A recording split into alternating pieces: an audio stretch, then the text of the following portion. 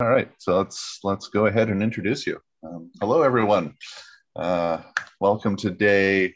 I have no idea what day it is. Wednesday. There we are. Of IK.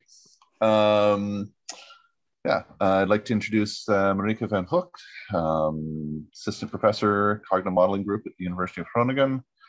I've known Marieke. I was looking back on my email. I think it's like 10 years. Something I don't know, and sort of in the domains of computational modeling, ACTAR, so no, cognitive modeling, ACTAR, mathematical psychology, and that sort of domain. And I've been just really liking the work that she's doing in this space of mind wandering, decision making, and meditation and things in that area. But in particular, both the fact that it's paying attention to both the psychological and the neuroscience sorts of levels. I really like seeing how that's all connected together there. So please, Marieke. Thank you so much for that wonderful introduction. And I'm very happy to be back in the virtual IK. I was fortunate enough to attend the IK, the last one before we went virtual.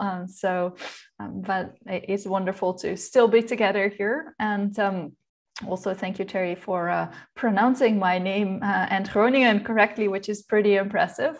Doesn't happen very often for non-Dutch speakers, so very good. And I'm excited to share with you some amalgamate of research as well as, I guess, personal experience on the topic of exploring your own mind, because the original topic of the IK that went virtual for the first time last year was curiosity. And I think for me, exploring my own mind is very much linked to curiosity. And it's a curiosity that you can satisfy literally every moment. So there is never a dull moment. We always have this amazing movie projector happening in our own minds right now. So let's talk a little bit about that, both how we can explore our own mind in, as Francisco Varela, a very interesting scientist and philosopher, would say, in our portable laboratory, as well as how we bring that into the objective laboratory out there. So, and what I've been working on in my lab in the last couple of years. So let's get going. To get us started, I want to bring you to a poll. So I think Christina is going to put this link also in the chat in the virtual IK room. I would like to invite you to take a few moments to check in with your mind and then just report on how your mind is right now. And you know, what do you think is there to say about this? So it's not like there is a right answer or a wrong answer. I'm just kind of curious what you notice, and maybe we'll get back to this at the end of the talk. Observing our own minds, and I'm kind of curious whether that's understanding or differentiation of what happens in your mind will change over the course of this hour, and I will then project eventually what's on the screen. But you know, you can take your time, so take a moment to just, as it were, look not outward on the screen, but look inward in your mind and just notice for a few moments what's going on there.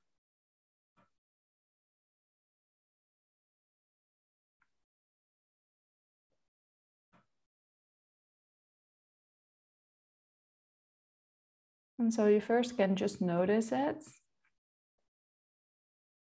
And then in a few moments, we'll come up with some words to describe it. So no need to rush at this moment.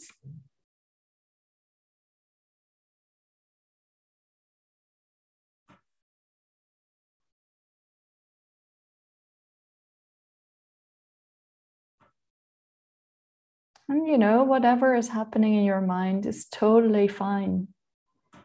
There is no right answer, there is no wrong answer.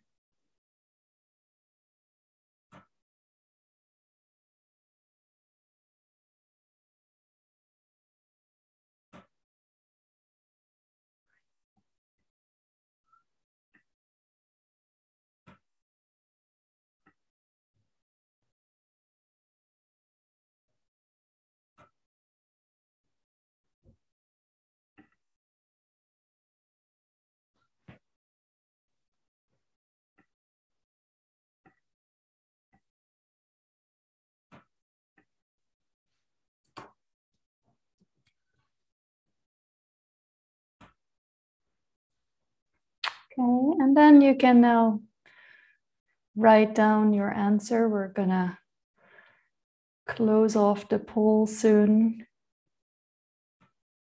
I can already see lots of things coming in, so great.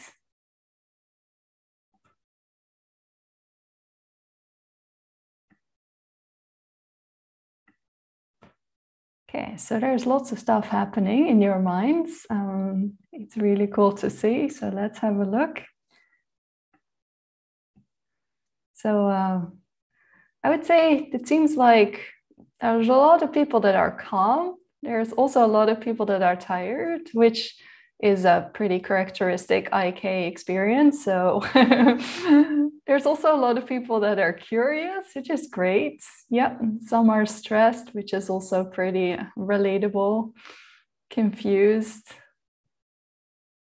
Very nice.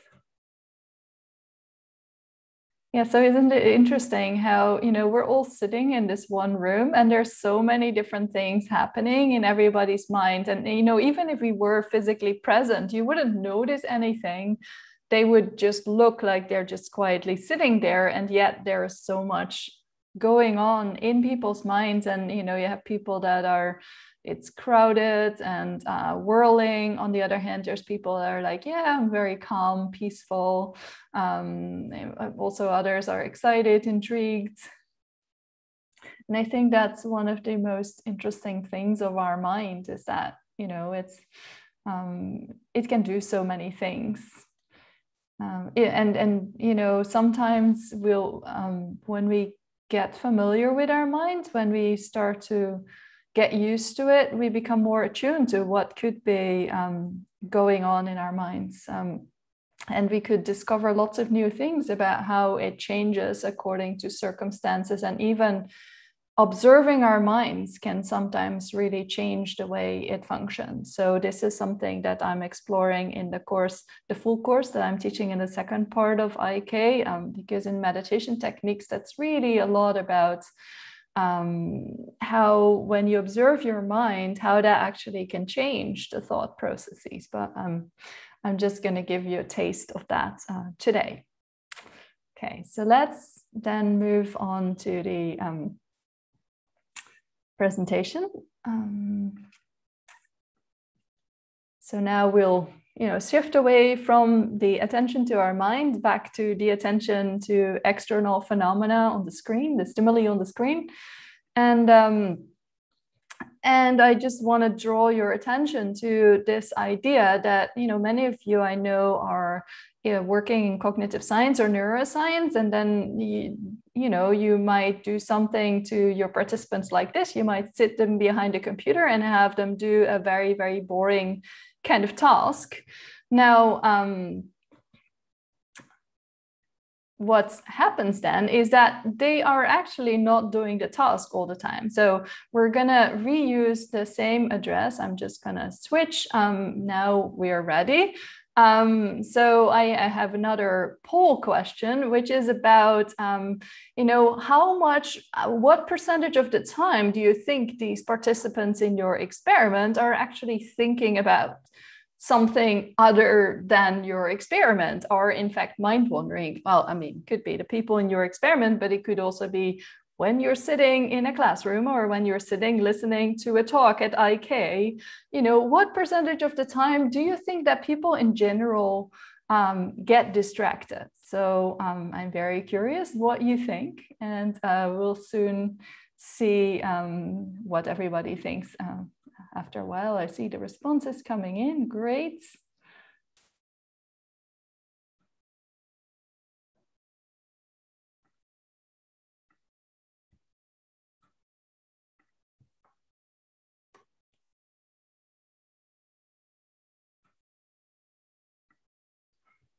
Yeah, so I'm just gonna wait for a little bit until the responses are no longer changing, because I don't really know how many people in total are going to be responding.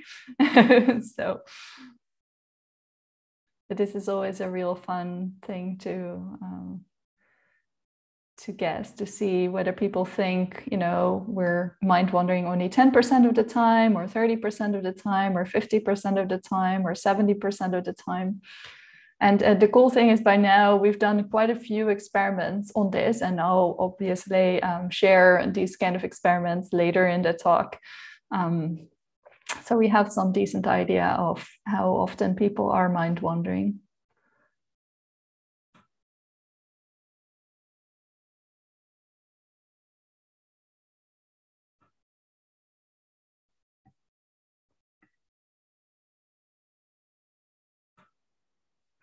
Okay, so I'll start sharing the results of this.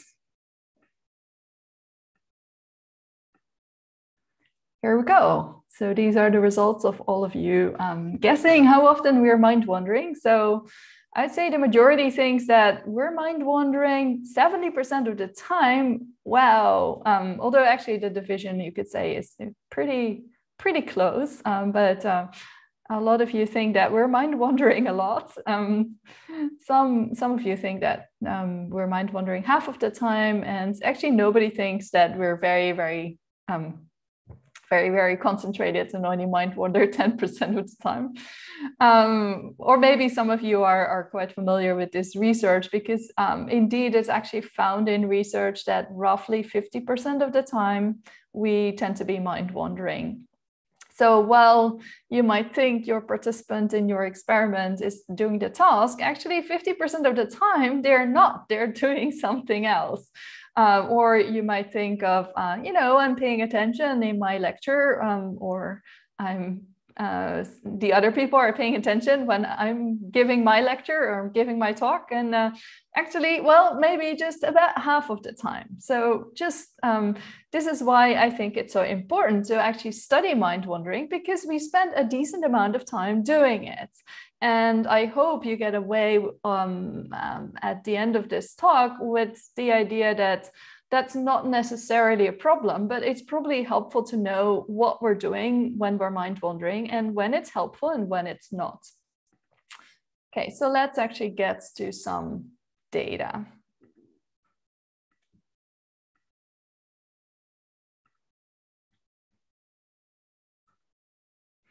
So as I said, whether we like it or not, mind wandering is happening, and you guys were pretty good at that, at guessing how often it's occurring. So roughly 50% of the time. And the way we know this is we can measure it with a technique that's called thought probes. So thought probes are basically questions that we put on the screen and that we sort of enter that we include in the experiment. Basically, the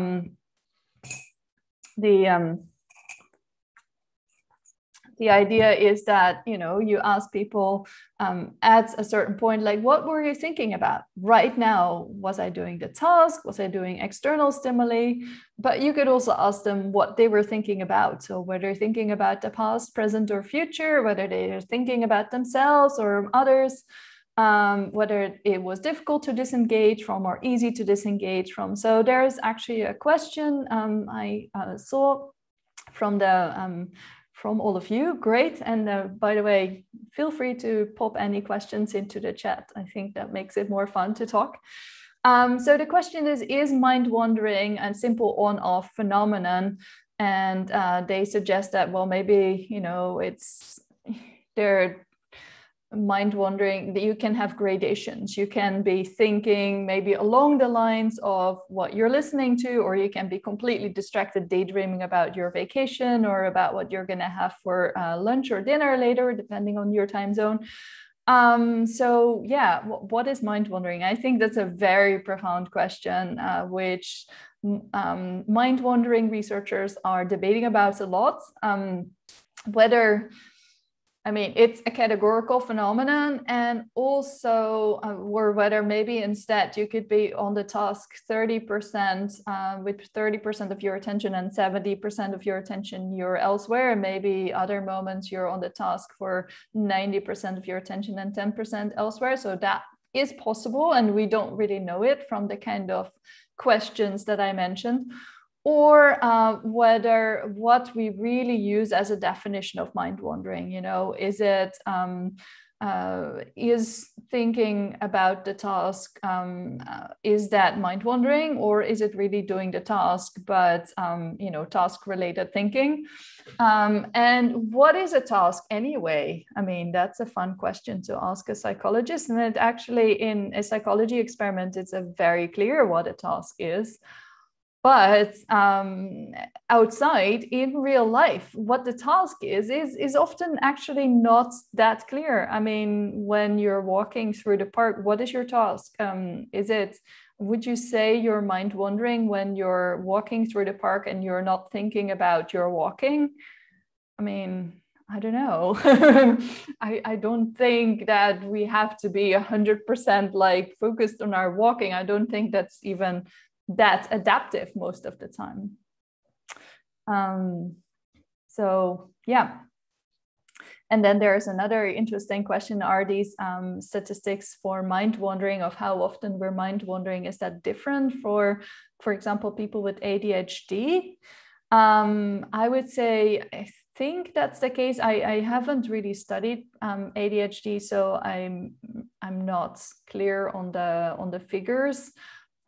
People do study ADHD, and I'm pretty sure that they found that there's more mind wandering in ADHD, but I don't know the exact figures.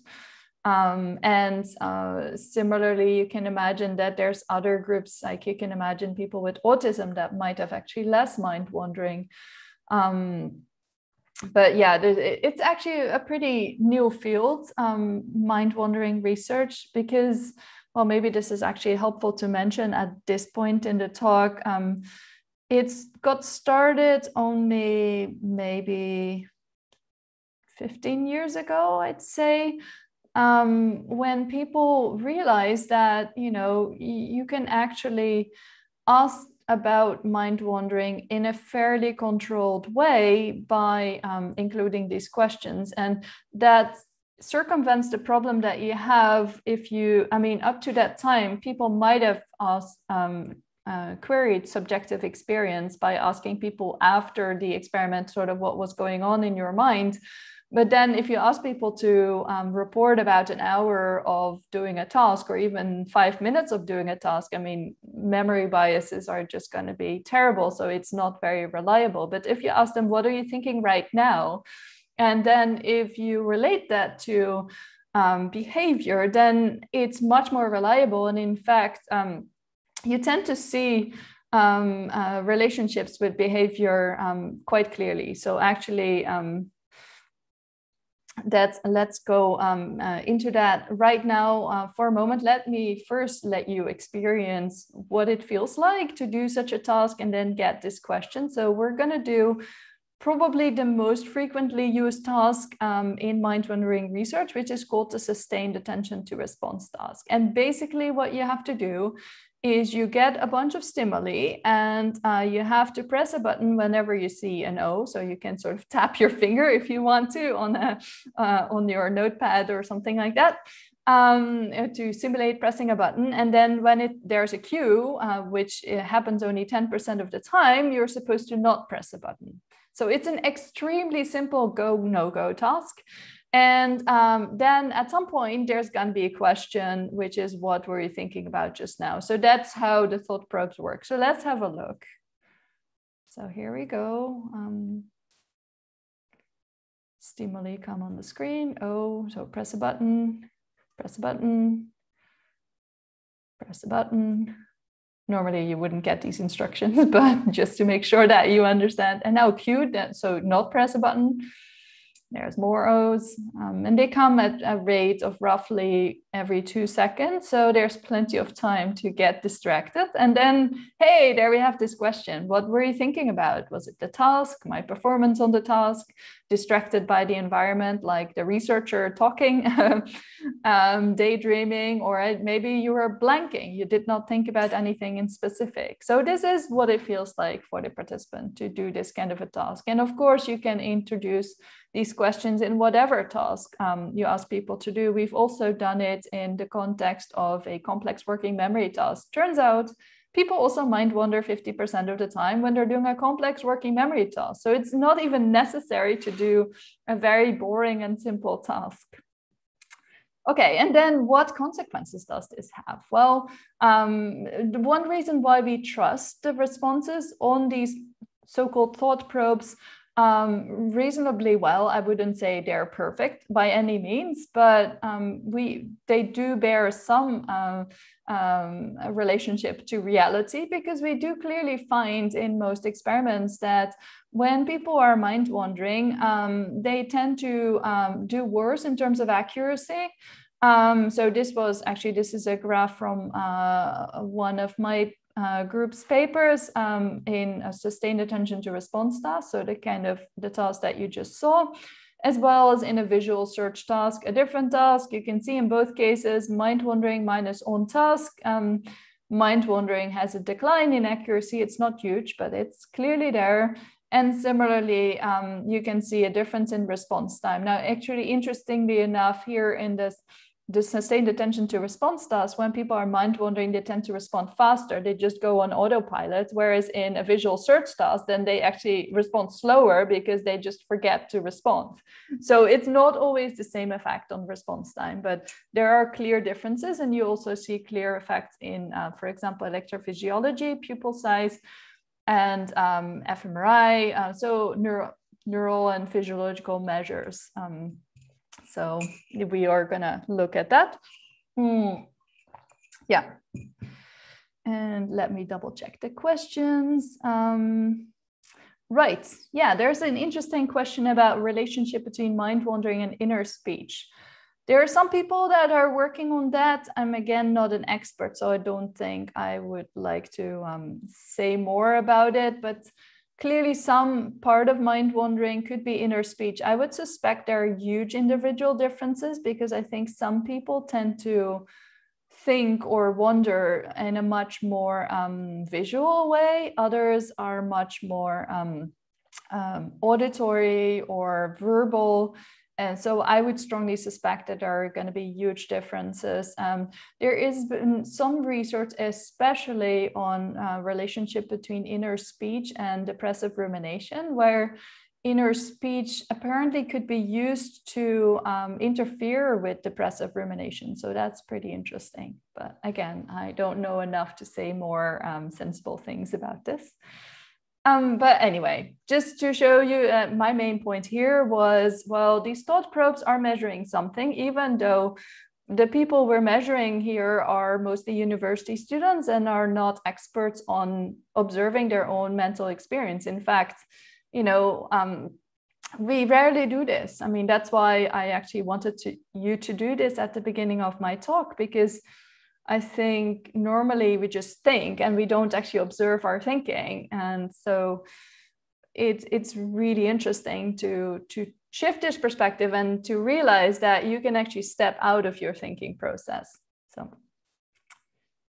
anyway, mind wandering here sort of tends to decrease performance on these boring psychological tasks, but it's not always bad. So for example, there's research by, for example, with Benjamin Bird, who found that mind wandering led to people developing more creative solutions. So here there is an improvement percentage on the unusual uses task, where people get an object, for example, a pot, and they're asked, like, how many things can you do with a pot? So you can stick hand cream in it, like in this pot, but you can also maybe use it to mix paint or I don't know, do other stuff. You can stand on it, presumably, maybe use it for your workouts.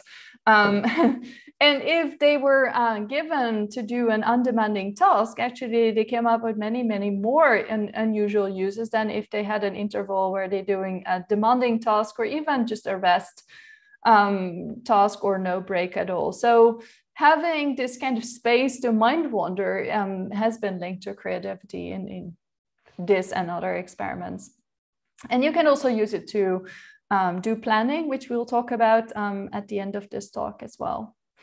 So I think now I've introduced a lot of information. So I think it's nice to actually take a moment to take that information in, and for about 2 minutes or so, to actually go back to observing our own mind wandering. So in a lot of contemplative techniques like meditation and mindfulness, you're actually, the essence of it is observing your own mind wandering. And the key thing here is to observe the mind wandering, not with a lot of judgments like I shouldn't be mind wandering, or oh yeah, I should be mind wandering so I can come up with a new solution to my problem or anything. No, actually the trick is here to just sit quietly, bring your attention to your breath. That's a convenient object because it's in there and not out there. So it naturally brings your mind inward. And then whenever you notice your mind is wandering away from the breath, then just check it out with curiosity, but don't really try to follow up on this. Like if it's following up a new idea or so, just let it go for a moment and return to the breath, and you can come up back to this line of thought later. So let's do this. You can also, sometimes take a good sigh to relax.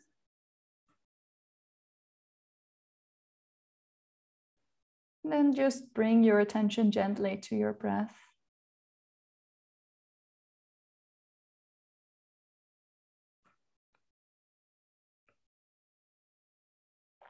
And then just notice what's there in your mind. You don't even have to give it a label, just observe it.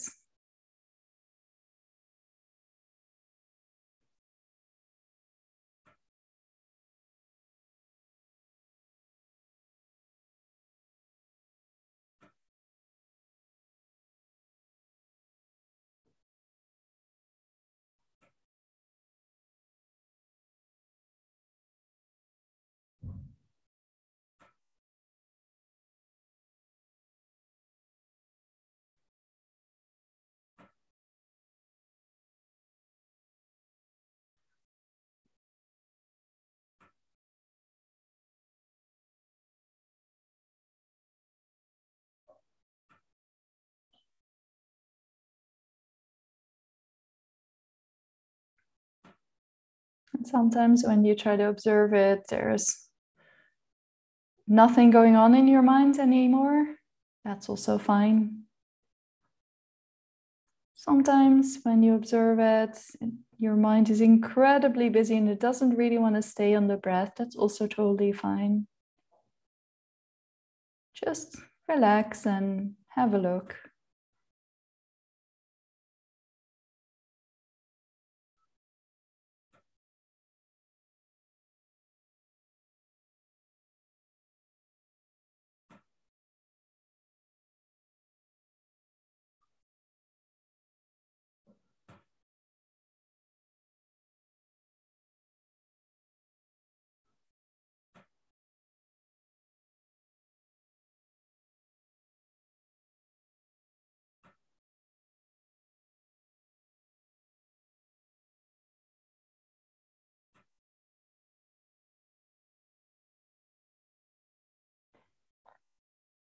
And then we go back to the talk. So there is actually a really interesting question by Udo about whether these questions, the thought probes, tend to focus attention more on cognitive background processes that are happening anyway.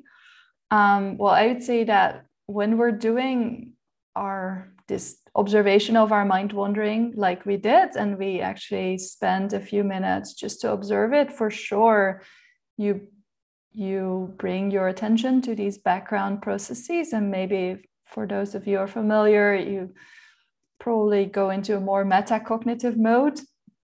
If we do it in the context of the task, of psychological tasks, there has actually been empirical data that showed that performance on the task did not really change as a function of including these kind of thought probe questions. So it probably changes the way people experience the task a little bit, but not too much. Maybe also because there's not that much going on in tasks, and either way, people are probably trying to please the experimenter by really trying to do the task well. So, yeah.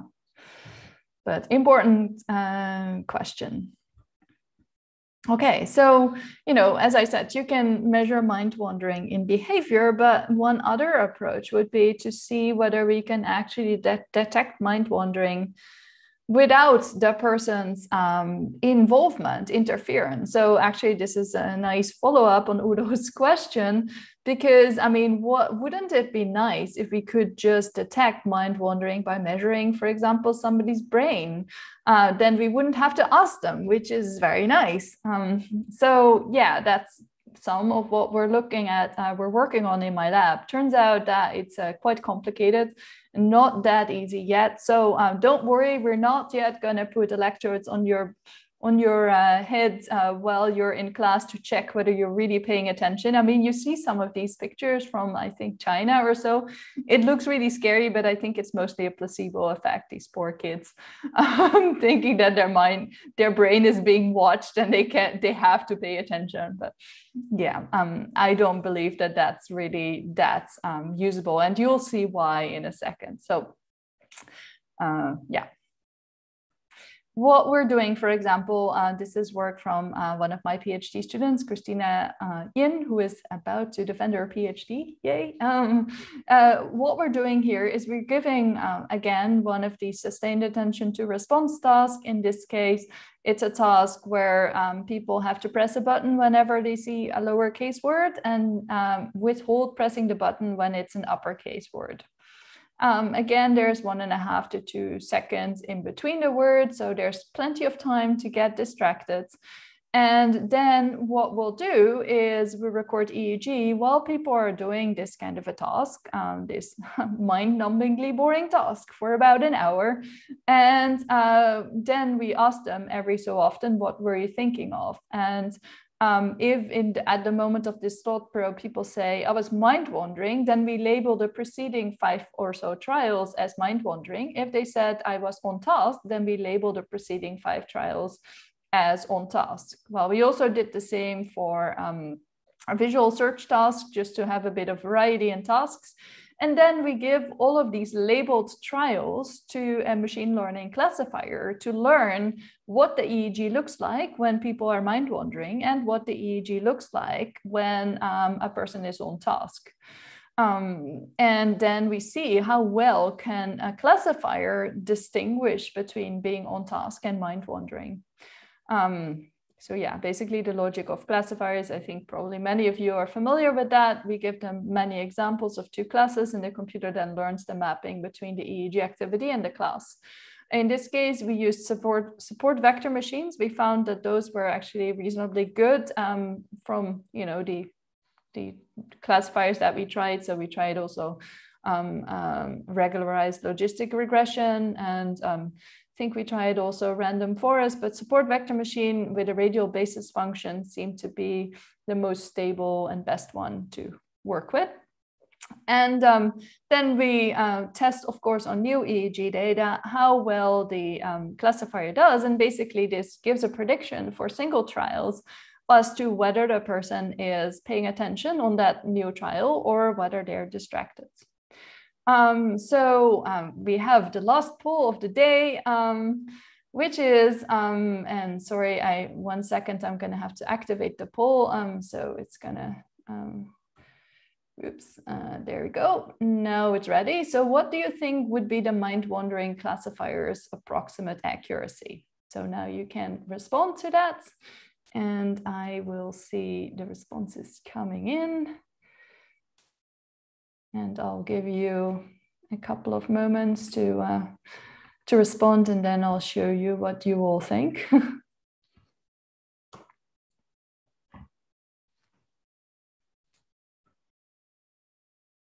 Oh, looks great. There's quite a good spread in the responses so far.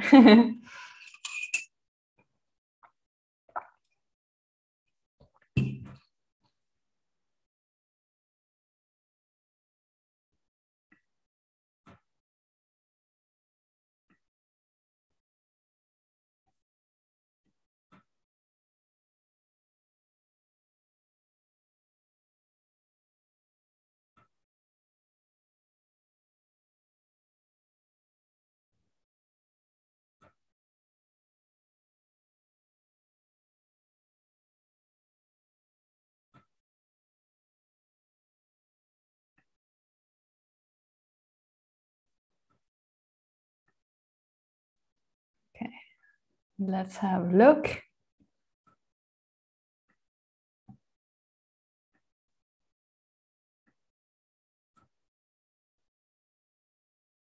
Okay, there we go.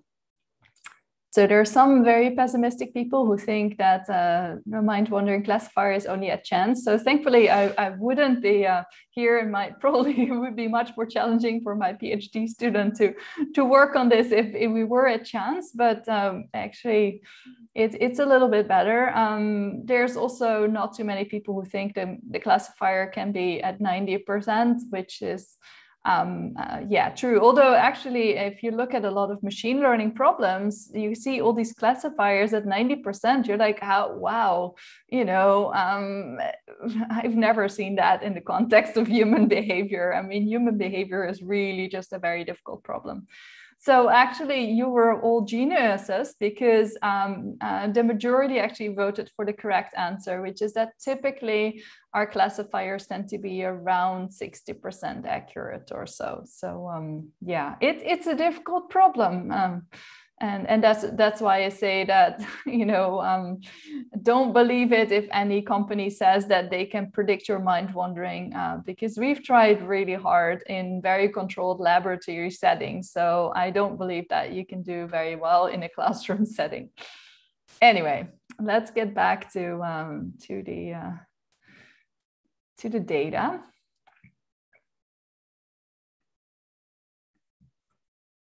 So these are data from our first study on this, which is this classifier. And here what we're seeing is accuracy of the classifier on the y-axis and participant number on the x-axis. So you can see that there is really a lot of individual differences. So for some participants, the classifier is more like a chance level. And for some, the classifier is actually almost 80% or so. You can also see there's different colors here, and it goes a little bit too far at this point to go in deeply into all of this. But basically, I mentioned before that we had two tasks. This was sustained attention to response task and the visual search task. So they are orange and green. And then the cool thing we did in this study was that we also trained the classifier on SART and then tested it on visual search, and also trained it on visual search and then tested on SART to see, you know, whether this brain signature of distraction, whether that was something that's very specific to the task you're doing, or whether instead it's a more general kind of brain turns off thing, or brain turns inward kind of thing that can be used to predict across tasks. And actually, as you can see, the purple and blue, the across task prediction is not that different overall from the orange and green, which is the within task prediction. So overall, actually, our classifier is picking up on the fairly generic brain signal for most participants, except for this one, number 18. If we average across all of this, we get roughly 60% accuracy. So you might be wondering, what kind of brain signal is it actually using to predict this mind wandering? Well, turns out that this is mostly alpha oscillations. So alpha in a channel called A10. So it's this green one here in the back, as well as alpha and C21. So that's here the more frontal one, as well as the P3, which is this event-related potential that comes in response to a stimulus. It's a fairly late one, so about 300 to 500 milliseconds after the stimulus. So you can see here, this is the accuracy of classifiers that are taking all of these different features that we tried separately. So we tried the early event-related components like that are associated with perceptual processing, like P1 and N1. And then we did a lot of alpha and theta in different channels, as well as the synchrony in alpha and theta between different channels. So we focused on all of these ones. So yeah, it seems to be that alpha really is the way to go. And this is also the most classical EEG signature whatsoever. So when you want to test your EEG system, one of the best things to do is just to ask people to close their eyes, and then you can see this alpha turning on. Well, the same alpha is what turns on if you have your eyes open, but you're mind wandering. So then the other cool thing we can do with this is use classifiers to find out a little bit more about what are people doing when they're mind wandering. Is that the same thing that occurs just generally? People are bored and when you give them a really easy task. So what if we train a classifier to distinguish between an easy and a difficult task? So that's the blue bars here. So we can train this classifier and it gets about, well, also 60 or so % correct, comparing low versus high task demands. We can also train a classifier to distinguish the beginning of the task when the person is, yes, I'm ready to go, versus the end of the task after an hour of pressing buttons. They're like, oh, can you get me out of here? I'm tired. So vigilance, if we train a classifier on this, so also we can do this. And we get a little less accurate, but still okay. And then finally, we can do this classifier that we also, that I showed you before, and get 60% accurate on mind wandering versus on task. Now, the interesting bit we can do here is we can actually look at if in some way being in a situation of low task demands is predictive of mind wandering. If when at that moment you tend to mind wander more, then when we train a classifier on easy versus difficult task, it should be able to predict whether a person is mind wandering or not. So we tried that. So we tried to predict that situation. Turns out that the task demands classifier is useless for predicting the self-reports of whether a person is mind wandering. Similarly, the vigilance classifier, which is in pink here, is useless for predicting self-reports of mind wandering. And this was true for both the visual search and the SART task, the sustained attention to response task. And on the other hand, when we take the classifier on the self-reports, which are trained on the visual search task, and it predicts pretty well on both the visual search task as well as the SART task. So it even generalizes again across tasks. But it's a unique signature. It's different from being in a low vigilance state than from a high vigilance state. So I think there was another question, and now my chat window has sort of vanished. So I'm gonna try to figure out where it is.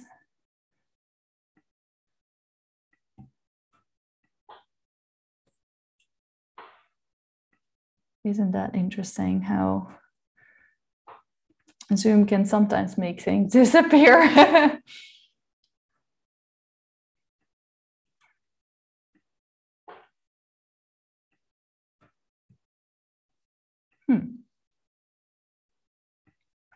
Okay. Well, maybe you can send me another chat message so I can, maybe it will, I can click on it. Ah, yeah, that's where it is. Okay, got it. Cool. Okay. So yeah, so there's an interesting question. Do you think that the classifier is picking up on mind wandering or maybe on a specific topic of mind wandering? Yeah, that's really interesting. We are starting to look at that in a little bit more detail now by looking at these other questions that we ask people. So we don't just ask them, were you on task or mind wandering, but also were you thinking about the past or present or future? And one particularly interesting thing that we ask people about is how difficult was it to disengage from the thoughts?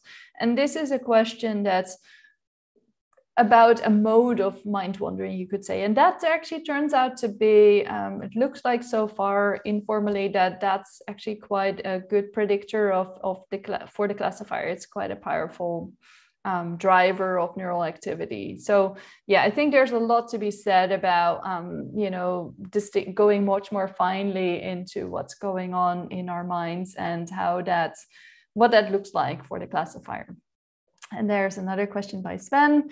Do you also ask about the degree of mind wandering? Well, actually, I think in this version of in this experiment, we actually had them rate their mind wandering on a scale from 1 to 5. So yeah, you could say that that's a more continuous estimate of mind wandering rather than the categorical, I'm mind wandering, I'm thinking about my performance on the task, or all of those more categorical responses. So we've been playing around with it. Doing these ratings is sometimes a bit more tricky because then you have to worry about, okay, at what point do I consider it mind wandering? So yeah, I'm not quite sure yet what's the best way to do this. But yeah, we try out all these things. Okay. And then finally, you might wonder, so can we get better in predicting mind wandering if we use deep learning? Because everybody likes deep learning and deep learning is very powerful. Well, as it turns out, it's not a solution either. So I'm not going to go into, for the sake of time, into these architectures. But basically, we tried out a bunch of different architectures for deep learning. And on the right, I'm showing you some of the results. So the orange is the validation set. So obviously, that's the accuracy you should take into account. And the blue is the training set. And the different rows are different kinds of data on the basis of which we try to predict mind wandering. So the top row is raw EEG. Below that is oscillatory power, for example, the alpha oscillations, but also delta, theta, gamma, all the other brain waves. Synchronization between different channels, as well as single trial ERP. So these P3 signals, for example, would be in here. Now, as it turns out, you can see that overall,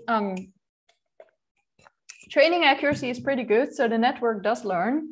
Validation accuracy is, it's a bit better than before. So rather than it being about 60, 65%, it's now up to 70%, especially for raw EEG signals. So actually what deep learning seems to allow us to do is to use signals that are not actually process. So we don't have to do specific processing. It actually seems to learn best from the raw data. And also, actually, I must emphasize that these data, these accuracies, are from across experiments. So we take data from one group of participants in one experiment, and we predict data from another group of participants in a different experiment. I mean, mind you, it was the same EEG recording system, although actually one was originally 128 channels, the other one was 32 channels, but they're both biosemi EEG system. But then, yeah, it was still a different experiment, different group of participants. So it's actually pretty cool that the deep learning allows you to generalize a lot more. That's the advantage of that. And there is a simple question: what does ISPC stand for? So I wrote here is synchronization. So that's actually a good question. What does ISPC stand for?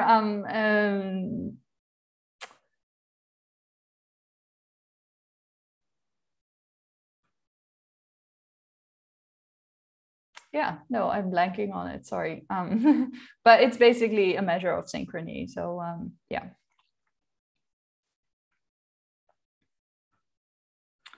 Okay. Yep.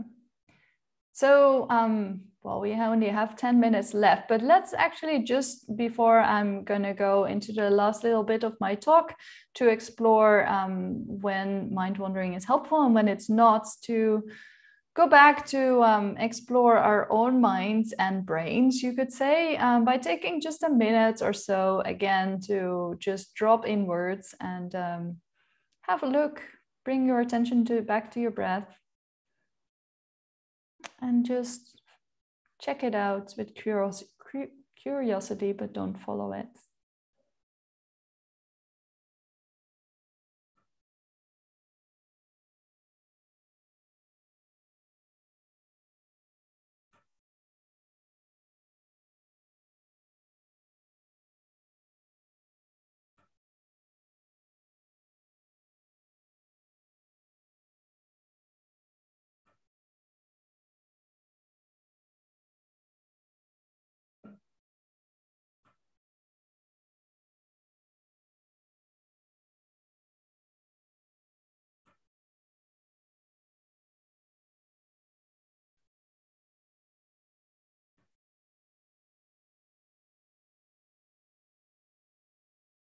Okay, and then we'll get back to the talk. And meanwhile, I can see that the answer, the meaning of the abbreviation has been uncovered by the vast magic of Google. So yeah, thank you so much.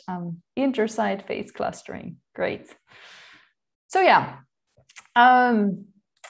the other thing I'm doing is I don't just measure brains. I also try to model those in computer models to really try to develop a theory of what's going on when people are mind wandering. So really, how do we get a computer to mind wander is the provocative question.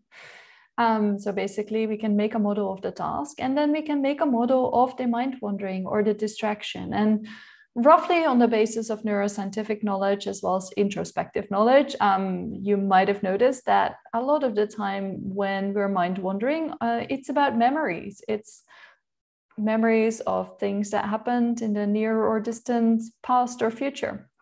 So we can just say that when a person is mind wandering, maybe they're retrieving stuff from long-term memory. And then we can have that interfere with the task and compare a human and a computer doing the same task. And well, that's what I synthesized into a model. And in the interest of time, I'm not going to spend a lot of time on it, but basically, as Terry already alluded to in the introduction, I'm using ACT-R models to model these things. Basically, ACT-R is a so-called cognitive architecture, like a programming language of cognition that simulates all these different cognitive processes, puts them together, allows you to simulate what might be going on in somebody's mind when they're doing these things, including mind wandering. So it really looks like kind of if-then statement. So if in my episodic memory, I'm thinking I should get distracted, my goal is getting distracted, then I'm going to set my goal to getting distracted, and I'm just going to retrieve an item from my long-term memory. And that's how the distraction gets started. So this is literally how our mind-wandering process gets going.